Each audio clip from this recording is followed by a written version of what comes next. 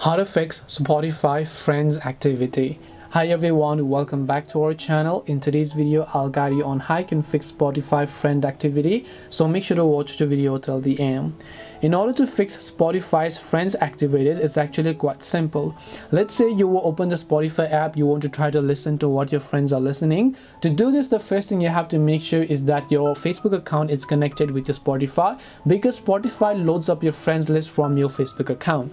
So to do this, click the profile icon from the top right, go to settings. When you go to settings, scroll down, go to the social tab, and here you can see connect with Facebook to see what your friends are playing.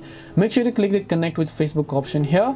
Once you click the connect with Facebook, here you can see email or phone, and then your password as well. Once you've entered the email or phone and password, click the login button. Once you log in with the Facebook account, your friends will also get loaded.